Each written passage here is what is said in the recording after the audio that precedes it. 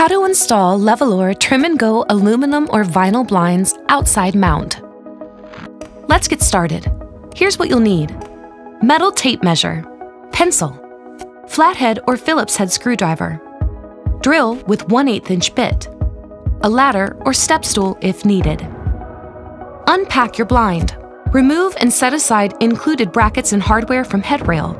For blinds 36 inches and wider, more than 2 mounting brackets will be included. If there is a plastic clip in the center of the headrail, remove and discard it. First, measure the headrail width and place brackets slightly inward from the ends of the headrail. Position additional brackets evenly across the frame. Be sure brackets do not interfere with parts in the headrail. Mark the bracket placement outside the window frame. And drill your pilot holes. Then, install each bracket using 2 of the supplied screws.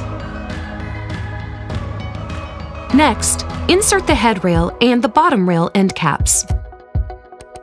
Now, install the headrail into the brackets. Lift the headrail up to the brackets and using an upward motion, rotate headrail into brackets until it clicks into place.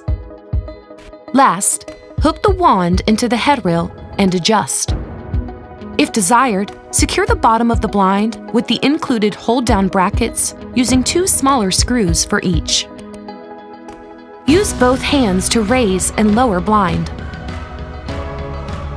You're all set and ready to start enjoying your LEVOLOR blind today, tomorrow, and every day.